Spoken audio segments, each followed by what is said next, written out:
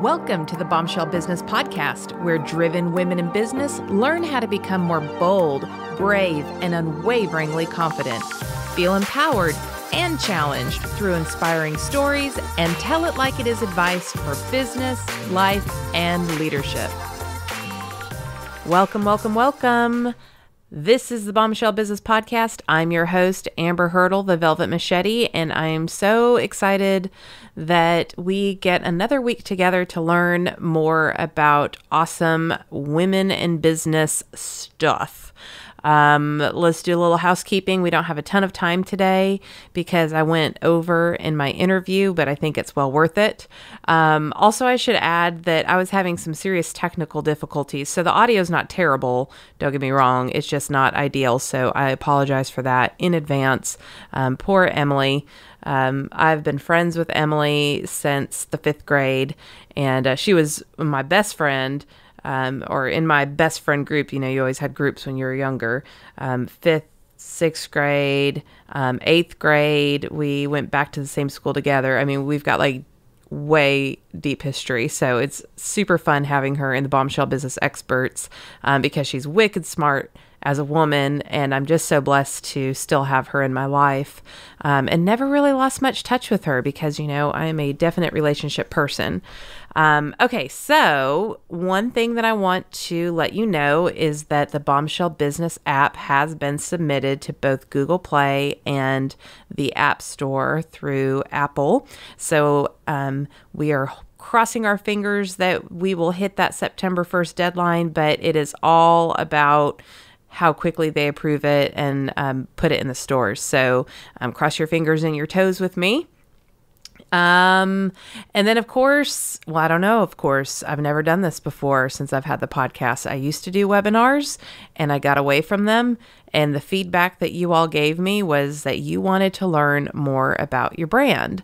So I am hosting a series of webinars. They're going to be live. They're not going to be pre-recorded, so that I can teach you the content, but then you can actually answer or ask questions and I can answer them at the end. So if you're like, shoot, yeah, I'm going to register right now, then you just need to go to bit.ly/secret to biz brand. Because it is the secret to your business brand. So again, that's bit.ly, that's bit.ly/secret to biz, B-I-Z, brand, B-R-A-N-D. Of course, that'll be in the show notes. So the reason why I like to focus on the secret to your business brand is because there's all kinds of fluff advice about building a brand, and it's all over the internet. And if I wasn't a brand person, I can see how that would be super overwhelming and how some of it could even mislead you to misstep in your marketing because it's hogwash.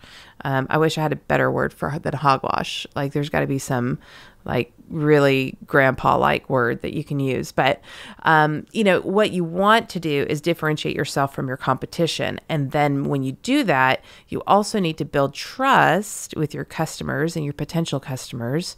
And if you don't know how to do that, that can just be super frustrating. And I remember because, again, I'm a lifetime branding person, or at least a career branding person, and creating my brand for this business venture was frustrating and overwhelming. So this will be interactive. I'm going to play with you. I'm going to pick on you. That's just what I do. So you'll want to take part in this. In it, you'll learn how branding fits into the bigger picture of your business, because if you've been listening to this podcast, your brand is not just, your logo. There's so much more than that. You'll learn examples of large brands competing in the same industry and what makes them different and what you can learn from them and how they position themselves uniquely.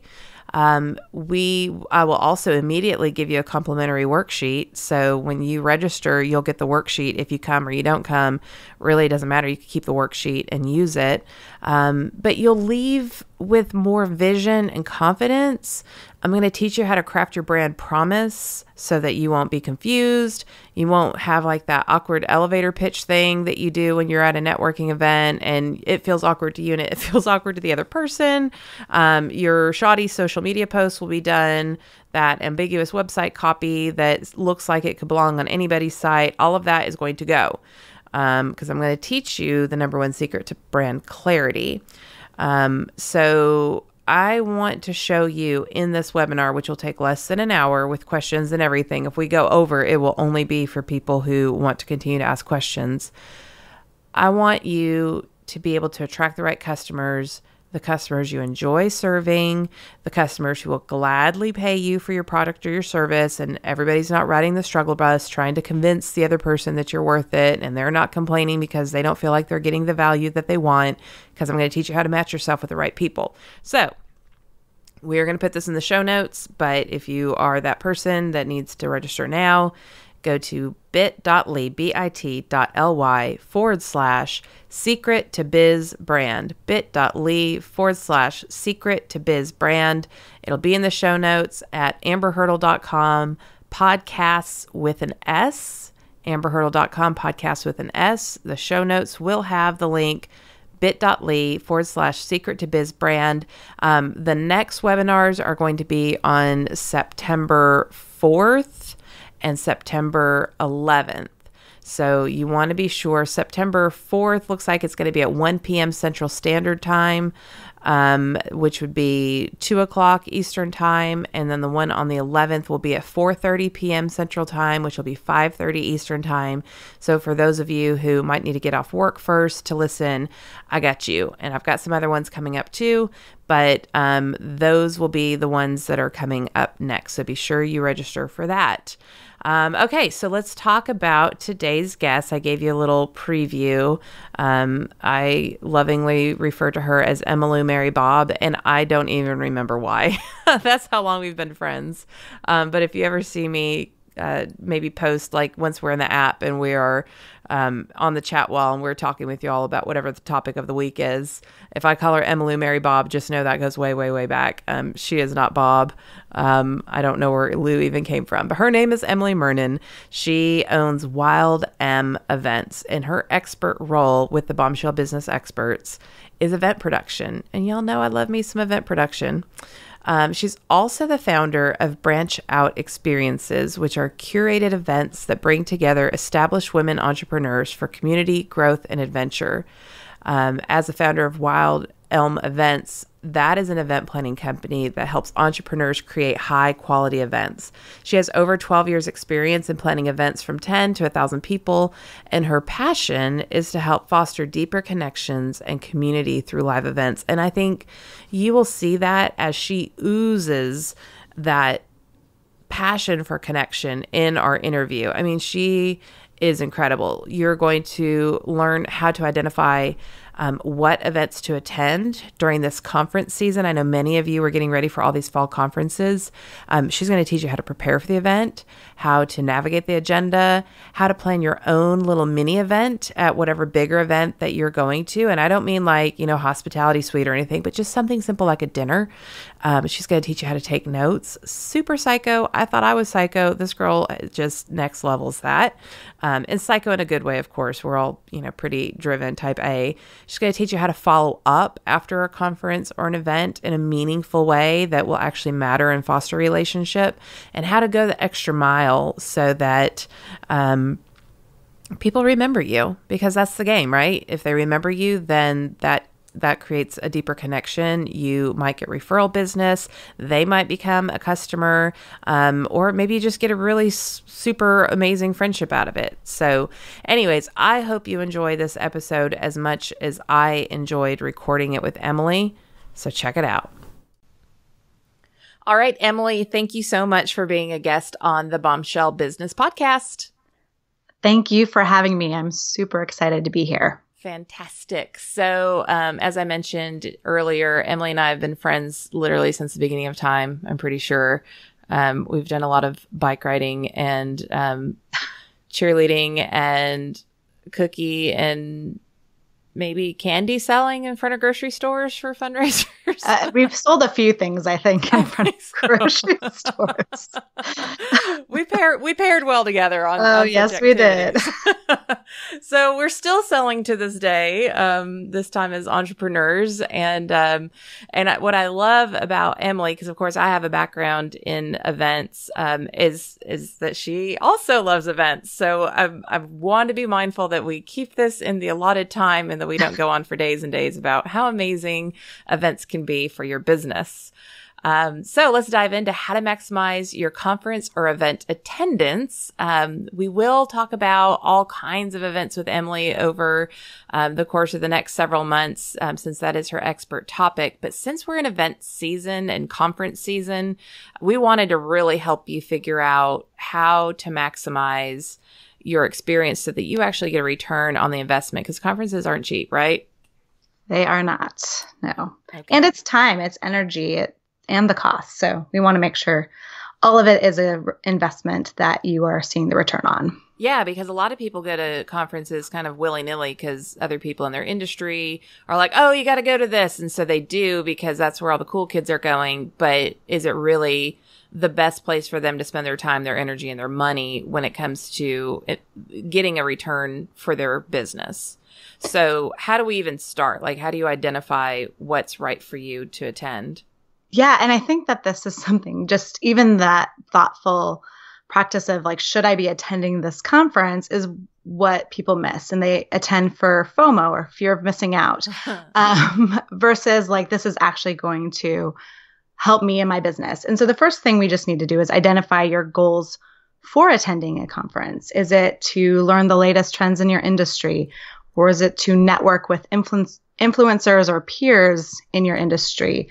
And based on what that goal is, it's going to kind of lead you to the conference that you should be attending. So if content is your main goal, especially if it's industry specific, or if it's more of a general like marketing, social media marketing or something like that, then you're going to find those conferences that fit with what you want. And you're going to look for ones that have thought leaders, and accessibility to speakers. Sometimes the really large ones, I've noticed sometimes you're not getting any new content. It's just kind of people are doing their highlight reel, and then you don't really even have accessibility to speakers to ask questions or learn.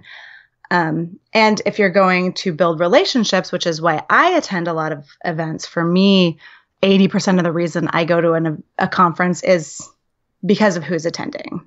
Yeah. So I'm going to look for ones that have speakers that I can connect with, and there's a little bit more accessibility to them, as well as the attendees, influencers, peers, like whether I'm looking for a mentor or I'm looking maybe for a peer mastermind group, kind of whatever that goal is for me, I'm going to be looking at that attendee list and who's attracted to that conference and the size of it. Referral sources. I mean, right. Like, yes. It's building that team around you, not only that can help you shortcut your learnings. I mean, like, don't get me wrong. If you're going to a valuable conference where they have actionable takeaways in their content, then that's great, because whatever you need to learn just in time for whatever's going on in your business, you can get, fire hosed at a conference as opposed to taking a course over time or whatever. But the beauty of interacting with other people that are in your industry is that they might be a few steps ahead of you, or maybe they're lots of steps ahead of you, or maybe they just know more about a part of your business that you don't, and vice versa. And so maybe you can talk to them about some of your systems, and they could talk to you about some of their marketing strategies, and you're helping each other learn. Not to mention, I met people at a conference this past month where I know the next time that somebody asks me if I know a speaker for XYZ, like, I know exactly who I'm sending them to. So it's my privilege to be able to refer business to peers that I know, like, and trust, because I got to know, like, and trust them at a conference.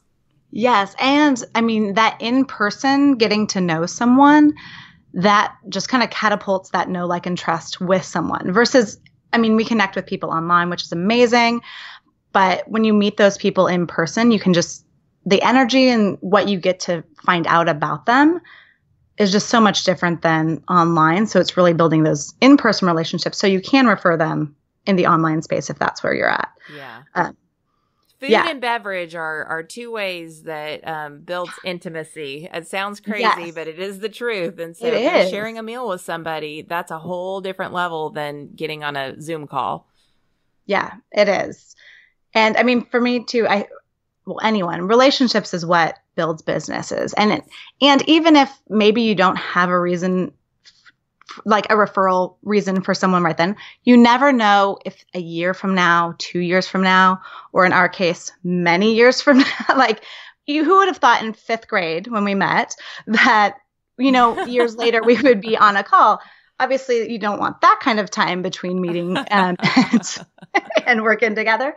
But I've met people at conferences, 2 years before that, then I'm like, oh my gosh, this person would be great for this opportunity. I'm going to reach back out to them. And of course, I've nurtured that relationship in the meantime, which we'll get to. But you never know when the right fit's going to be. So you're just wanting to continue to build those relationships and nurture them. Yeah, totally. Okay, so if you know what type of events that you need to go to, you've narrowed it down. Now you know exactly let's just say you pick one conference a year. How do you prepare for that event? And when do you begin to prepare? Yeah, this I think is where a lot of people drop the ball in preparing for the event. And one of my mentors told me that you should spend more or at least equal amount of time preparing for an event and like after the event as you do during the event. So I start basically as soon as I sign up for a conference. If there's a Facebook group, I'll join it, of course, and kind of start seeing who the other attendees are. And I'll start researching attendees. So whether it's through a Facebook group, if they don't have it, hashtags are great, which usually is a little bit closer to when the event starts. People start using that hashtag. And I'll narrow down a list. So let's slow that down real quick, because I know some of my listeners are not hashtag savvy. So when you say there's a hashtag and they start using it closer to the event, can you elaborate on what that means and how to leverage that? Yeah. So say we're at Bombshell conference and the hashtag is Bombshell 2018. When people are in Facebook or on Twitter or Instagram, a lot of times they'll post a photo, whether it's like I'm getting on a plane going to the Bombshell conference, and then they'll use the hashtag Bombshell 2018. So search for that. Whatever that event group is. And a lot of times, if a conference is good, and usually the larger ones do, they have a specific conference hashtag that they'll be trying to promote as well, saying anytime you post a picture, make sure you use our conference hashtag. So you just search for it in Facebook or on Instagram or Twitter, whatever is your preferred social media medium, and just kind of look who's posting for those people. And those people are also typically people who tend to be really engaged and are open to meeting people because they're wanting to get the most out of that conference as well. Yes. If somebody is using a conference hashtag, they're raising their hand to say, I'm involved. I want to be involved. I want to meet other people because I'm allowing you to search and find me. So yeah, those are your people to start with from a networking perspective. Definitely. And I mean, now too, there's some conference that even have apps, which that's a whole nother thing. But if there's an app, get on it and try to engage. Because again, the people who are using the apps or the hashtags or even active in that Facebook group are the people who want to connect.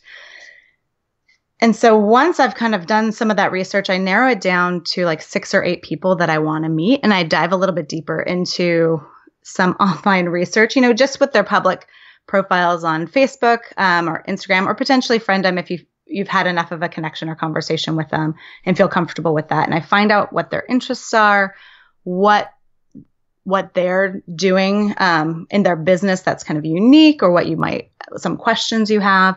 And I come up with a couple of questions to ask the person, so that way we can have an interesting conversation versus, you go up to someone you're excited to meet and then you're like, how's this weather? Or something super, because I do that. I'm awkward. Yeah. And I'm the first to say, like, I can be completely awkward if I haven't thought of some questions beforehand, because I just get excited and then I start mumbling.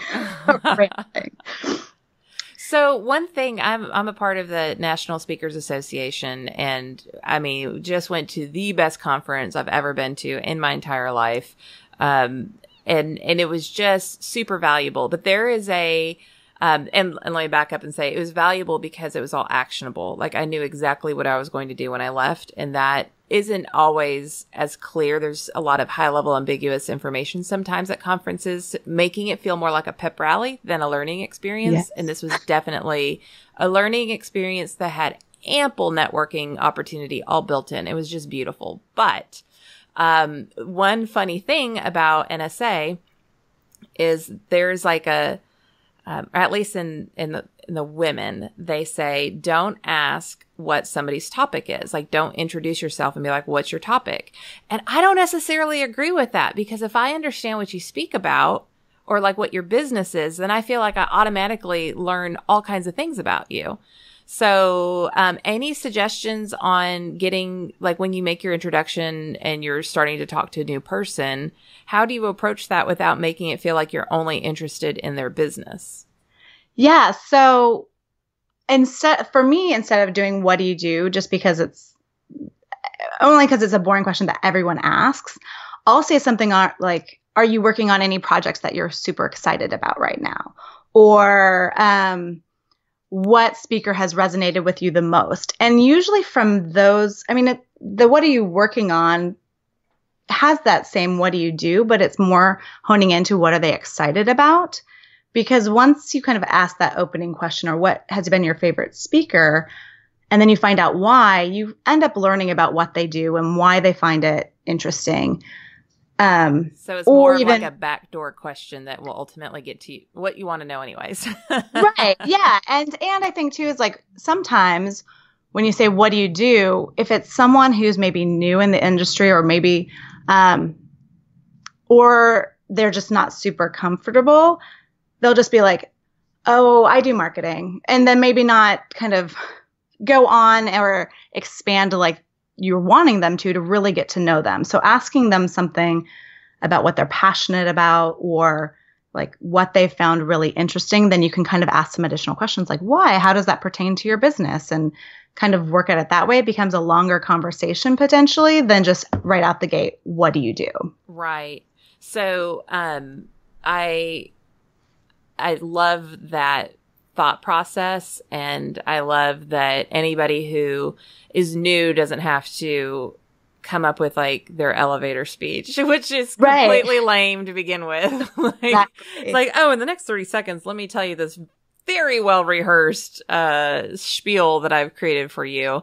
And it does make it more conversational, so you can explore each other as opposed to swapping like 50-word tidbits. Exactly. So yeah, instead of the I help blank for blank, whatever it is, which I mean, can definitely be useful in some circumstances. If you're really trying to build relationships and nurture relationships, you want to expand on that and have a human and you really want to know what they're passionate about, what they're really interested, like what are they working on that they end up staying up super late working on just because they can't stop. They're so excited about it. Ooh, not that's just good. What they do, Yeah. So maybe that's a good question is, what do you work on when you should be working on other things? Yes. That's a good question. Exactly, because that's what we want to know, what they're passionate about. Well, fantastic. So, again, I'm going to just brag on Influence and its committee chairs this year. So they did have an app, which is super handy to not only connect with other people, but also to build out your agenda. Because I'm a nerd and I do build out my agenda like in Google Sheets and map out like where I'm going when. It's not willy-nilly.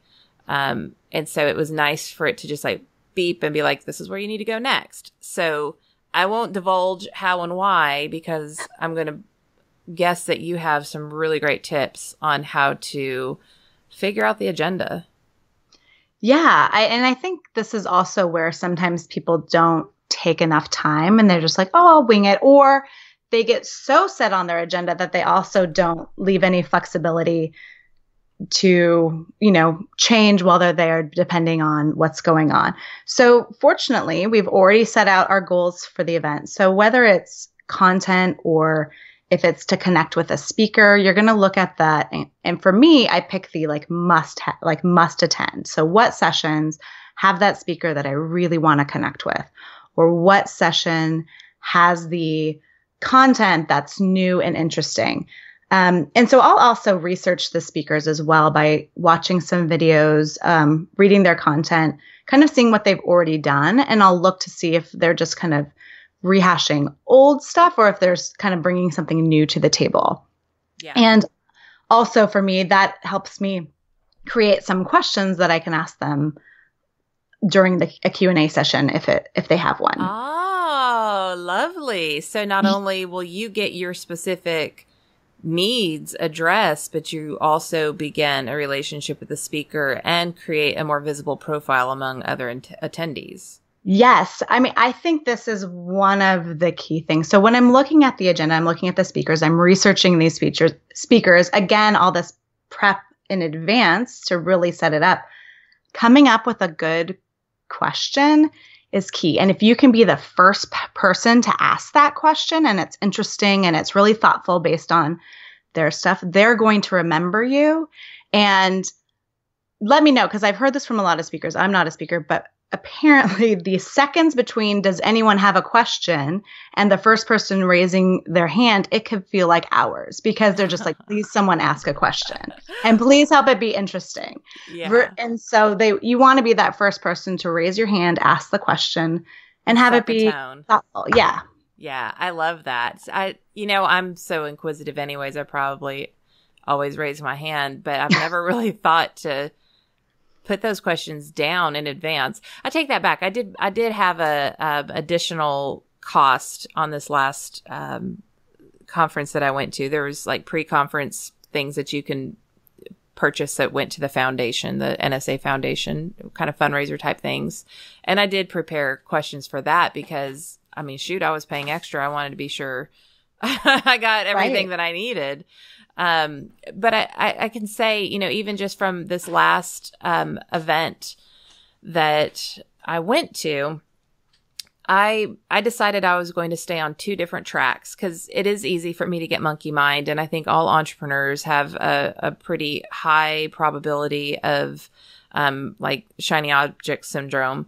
And so I wanted to go to this technology session, but I wasn't practically going to apply that to my business in the next 6 months. Like it probably wasn't going to be something that I would integrate. I wanted to know about it, but I probably would have played with that toy as opposed to doing what I needed to do. And so my 2 biggest priorities were sales processes and on stage presentation skills. So if it didn't fall into those 2 buckets, I did not attend. And so I was a little more Nazi about it. And I did have a couple where I'm like, I might go this, or this. But the one time that I broke that rule, I was really disappointed at the end. And it wasn't the fault of the speaker because the speaker delivered what they thought was valuable to the audience. But what I was uniquely looking for didn't really fit into what he was presenting. So it wasn't his fault. It was my fault. If you were disappointed in a breakout session, it's because you probably chose wrong. Yeah. It's because it doesn't apply to you. Right. Yeah. And you didn't do the homework and you didn't set those goals, which I love that you set the goal of these are the things that I want to get out of this conference. Because the conference is, I mean, there's so much information and you can't hear it all and learn it all. So to be really intentional about what you want to get out of it. And I didn't leave feeling overwhelmed. I mean, I left like, here's my to-dos, here's what I need to pass on to my team, and here's the timeline. And I immediately started implementing my learning, which in turn gets me my money back for what I spent on the airfare and the conference fees and the, 6 days at a hotel. I mean, it's not cheap. It's not. And as you're saying, when you kind of do a little bit of random everything, it is just an overwhelm of what can I implement? Like I now have 5 different things that I'm wanting to do versus being really specific. And if you're very specific, like I go back to my glamour goals, And what am I trying to accomplish by the end of this year? If this conference is in July, I have half of a year left to like bring it home strong. So in light of my goals that I set for myself at the beginning of the year, what do I need to get from this conference in order to reach or exceed those goals in the next 6 months? That's a real clear way. And I'm the planning Nazi, and everybody makes fun of me for it. But when you're intentional, as Emily is highly recommending that you be, everything goes back to what's your company culture? What are your values? What are your operational goals? What is it that you're trying to accomplish big picture? Like, why are you even in business? When you are focused on those things and you have all of that established, and to do all that, you'll have to go back through old episodes to make sure you have all that foundation. Situations like this, where you feel like, oh my gosh, that's a lot of decisions to make for a conference. When you have the baseline laid out of all of that culture, operational, your systems, your annual strategic goals, your long-term vision, when that foundation is laid, decisions like this are easy peasy. It's like, oh, well, in light of these things, I'm going to look at this, and that's the obvious solution. So I'm going to come off my soapbox now. But I always like to tie it back to why we are intentional about everything that we do. And it is so true. When you have that foundation, it does make navigating the agenda and making these decisions so much easier. And even having your brand solid and your ideal customer profiles built out. I mean, when I was sitting in there learning about, different speaking sales techniques, I mean, that I'm not going to apply those strategies here on the podcast, because that's a completely different customer profile. That's a meeting planner profile. That's not a Bombshell profile. So, just keeping all of that in mind keeps everything straight in your head, and you don't feel like a crazy person. Okay. So we have identified which event is right to attend, and we've been kind of heavy on conference, but this can apply to workshops or retreats or networking events too. You prepare for the event, spending as much time preparing as you actually spend at the event.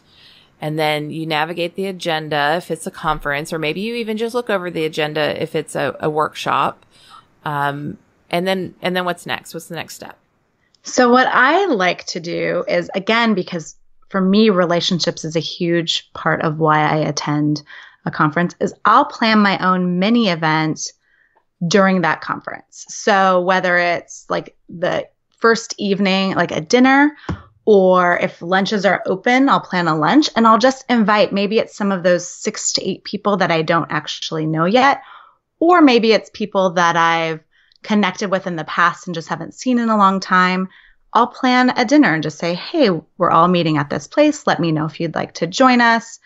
It's a good way to, find people to hang out with at dinner versus just kind of looking around, feeling awkward, like I don't know what to do, or eating by yourself. And it's great to connect with people you don't know, nurture relationships with people you already know, or even I've also done in the past, I've invited speakers, because a lot of times if they're just attending the event, there's not stuff for them all the time. So if I really want to connect with the speaker, I'll plan a speaker dinner and host one, before the conference starts. A lot of times after speakers have gone on stage, they're celebrities, whereas beforehand, people might not know who they are and they're just eating by themselves. So I find planning a mini event to be a great way of just kind of building those relationships. And it's also so wonderful if you do it before the event, because then the next day you have 6 people that you are now good friends with. So you can always connect again during the breaks, or sit next to them during a session if you're at the same one. And that's such a blessing to other people too. The very first NSA conference that I ever went to was the winter conference, and Joel Block, who is the outcoming or immediate past NSA Greater Los Angeles area chapter president. And I didn't really know him, but again, connecting online before a conference and engaging and talking to everybody gets you to know people. And I was invited to his pre-conference dinner, which was mainly the LA contingency, and then a lot of the speakers, and then me. And what a blessing that was for me, because I immediately knew a whole handful of people. And that was my first real group and relationship that I had within this organization. So not only is it good for you because you're playing host, and by the way, you can put like Dutch Treat, like you're hosting, you're pulling it together, but you're not having to pay for everything. You're getting the blessing by being able to connect with everybody and to look like the benefactor. But imagine the goodwill that you're building with the people who are in attendance too, because you're serving them and giving them an opportunity, which is awesome. Yeah, it's so great. I mean, it does make you almost an influencer as well and boost your profile. And it feels so good to be invited to something. Yeah. So as another attendee to be like, wow, she thought of me for this. It just feels so good. And it lets them do something during the conference and meet people and connect with people. And it just kind of builds those relationships even more than they already were. Absolutely. Love, love, love it. Okay. What else? What else should we do now that we have done all of these other steps?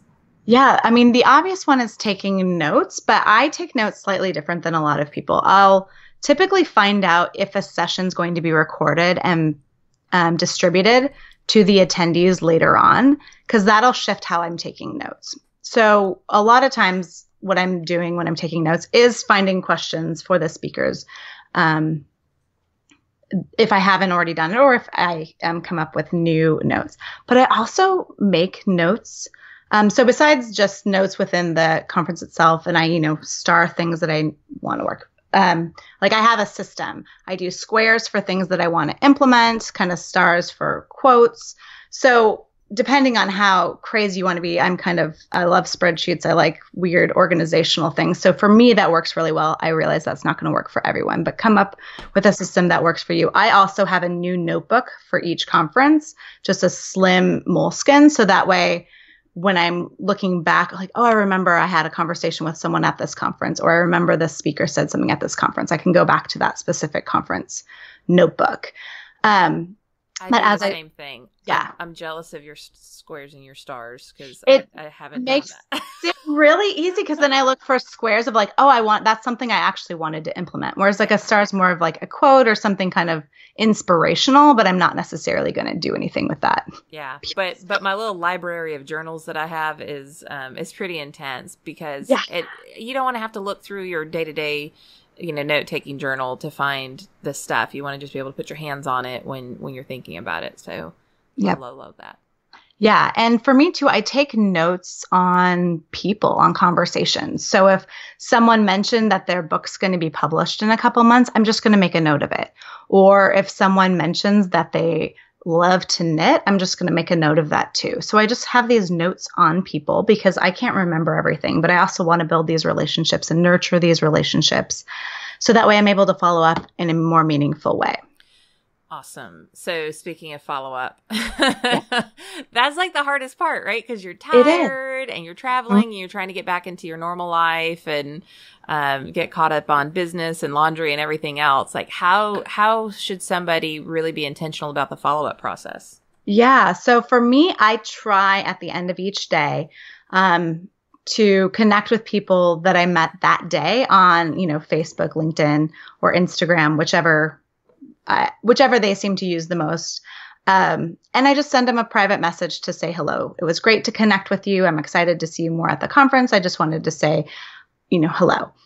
And so that way I've done it at the end of the day. I don't come home with like this stack of people I want to connect with. Although, I don't always do that. If I ended up staying out too late, I like my sleep. Sleep usually trumps connecting with people online if I was out late. Yeah. I use a tool too called Cam Card. It's an app and you could take a picture of the card and it'll upload it and then you can tag it. So like I have different conferences that I've attended or different events or whatever. Or it might have been that I was speaking and they were in the audience and they handed me their card. And so it's easier to search that way. And I can integrate it into my contacts, or I could just know to go back to it and then come up with, whether I'm sending a LinkedIn connection to them or following up on a conversation, like I have their business card and notes in this actual app called Camcard. So I love that. I don't like to keep business cards. I like to be able to do something. So I love that. I'm gonna have to look into that. I input all mine into a CRM that's just a Gmail extension. So I have all my notes, all my like Facebook links and all of that sort of stuff in there. Ooh, what is that? We always like to share good tools. Mixmax. Mixmax. Okay. Yeah, and it the show notes. just links to, and it finds people's LinkedIn or like any social media profile that they have. Oh, fantastic. So it's really great. So I have a hard time keeping my CRM of like potential customers separate from my people that I'm never going to email to. Again, and let me back up when I say that. When somebody hands you their card at a professional event, that does not imply permission to put them on your email list and send them email solicitations or even friendly newsletters, no matter how valuable you think your information is. If they have not opted in to your email list, you are conducting business illegally. So just flat out. So I have to put that disclaimer on there. So that's why I'm very careful about which CRM I use for networking and which CRM I use for sales and prospecting and that sort of thing. Yeah, that's really important to say. I'm glad you did. And I just realized Mixmax is not the one. It's Full Contact. So I'm sorry about that. Okay. Mixmax is also a Chrome extension I use, but that's for scheduling events or scheduling emails and seeing if someone's read your email. So that's different. Fantastic. Okay. But also with the follow-up too, I mean, you've made these notes like through the content as well as hopefully notes on people, like you need to do something with them. So I always love to try to take a day right after a conference, either stay an extra day there or just completely block out my calendar that first day of work on my return just to create a plan. And a lot of times I'll do this on the plane home as well, but to come up with a plan of what am I going to do with all this content at the conference? What's going to be useful to my business? What can I just kind of shelve for a little while? And I'm going to create like, what do I want to implement right away? What do I want to implement in the next 3 months? What do I want to implement in the next 6 months? So just taking that and coming up with a plan of action is super important. Yeah, because the minute you get back into those weeds, that this is going to be forgotten. Yep, exactly. And I mean, conferences, there's so much information and you can't implement every single thing that you've learned. So really highlighting, what am I going to do right away? What do I want to do next after I've started implementing that first thing? Instead of feeling like you look at this full notebook of, I need to do this all right now, and then nothing ever happens. Yeah, absolutely. And again, resources that have already been established for you, Bombshells. If you go, if you get the Bombshell Businesswoman, How to Become a Bold, Brave Female Entrepreneur, coming up with a strategic plan is in there. There are bonuses that go with that book, like free bonuses that will help you figure out. I know a lot of you get super overwhelmed when there is a lot of stuff to do, and the way that your brains work might not be the way that like Emily's brain or my brain works, where we back into our plans. So if you struggle with how to create and implement a plan, it's in the book. I'm sure there's something on a former podcast. If you're a new listener, go back to the beginning, because you will get like a little mini Bombshell MBA from starting from episode 1. Okay, so much good information here, Emily. One thing, sorry, I just thought of something else. Yeah, that feels really important. And you need to kind of go that extra mile. Instead of just connecting with people on social media. So if you took a note that someone has a book being published in a couple months, see if you can pre-order it or put a reminder on your calendar. So that way, when it goes on sale, you can be one of the first to get it and review it. Or if they have a podcast, listen to their podcast, do an iTunes review, or even just share it on social media somehow. Just remember to refer them. Make sure you're kind of going that extra step. Not with every single person that you met, but at least with a handful or two, just to really make sure that you're building that relationship, because you don't need connections, you need relationships. Yes. So it's not about how many people you meet, it's about how many of those relationships you're going to nurture. That's going to really make the difference. Absolutely. And don't be, like pretty much everybody who leaves a conference with a stack of cards, like they're going to LinkedIn request you. So that's not enough, because you're not going to stand out that way. If there's somebody that you really want to get to know, then tell them as you are talking to them, like, oh, cool. And we all get back and settled in and, we get our bearings again. I'll reach out and maybe we can hop on a call or a Zoom call. And then now you're having a follow-up conversation, because think about, like, if you met somebody new that you wanted to be friends with in person, like in your own community, you would then probably be like, hey, let's go out to dinner, or let's grab a cup of coffee, or let's take a yoga class together, or whatever. Like, you will continue nurturing that relationship and that friendship. And it's the same thing with business. Like, you can't just be like, oh, I'm going to send them a LinkedIn request and we're going to become besties. That's not how it works. So I love that you threw that in.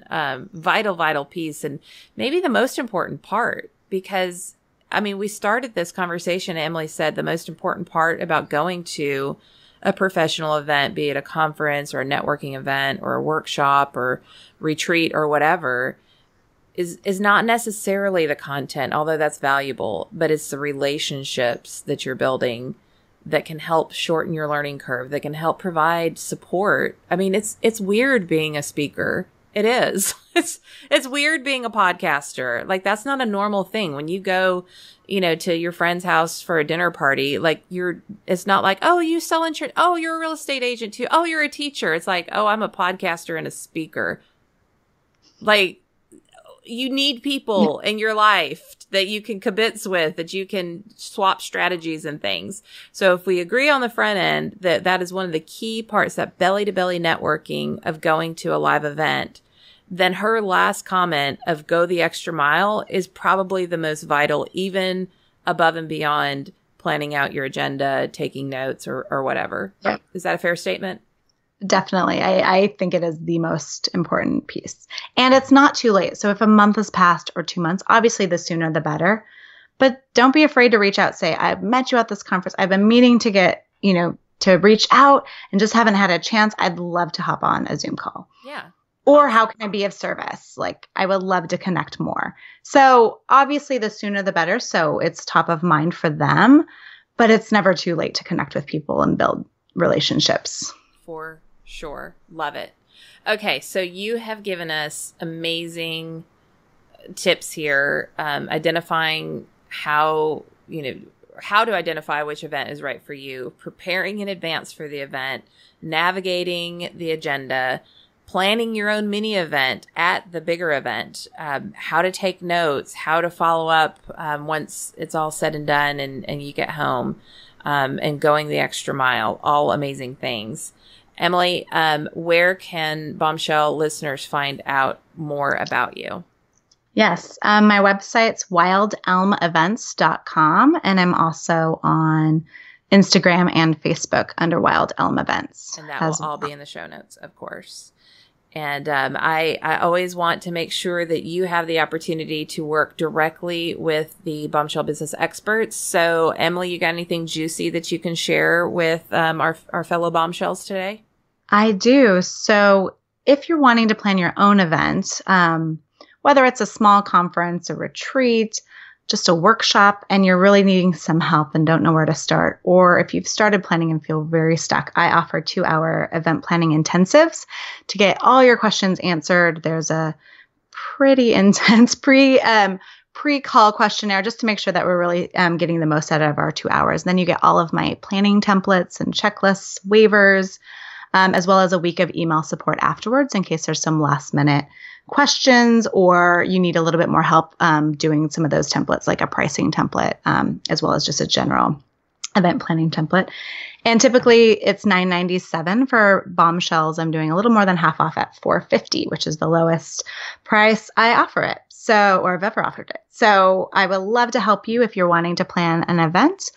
And we can even jump on a quick 20-minute call just to see if it's the right fit for you as well. And I have that under wildelmevents.com/bombshell. That is Redonkulous, y'all. That is a redonkulous offer. That is so super generous. Like I would not bat an eyelash at paying $450 for somebody to help me get my poop in a group for an event. And I'm an event planner. Like that's my background. Like it's hard when it's your own business. It's hard to see the forest for the trees. So if you're even thinking about doing an event, I highly encourage you to contact Emily and start with that 20-minute conversation. You could go on a date before you get married. But make sure that you take action on this. If events are in your future, do it the right way, because as we mentioned, the key component of events is relationship. And if it's not planned the correct way, then you break relationship instead of build relationship. So of course, we're always looking for progress, not perfection. But a way that you can make sure that it's done the right way is to connect with Emily for this offer.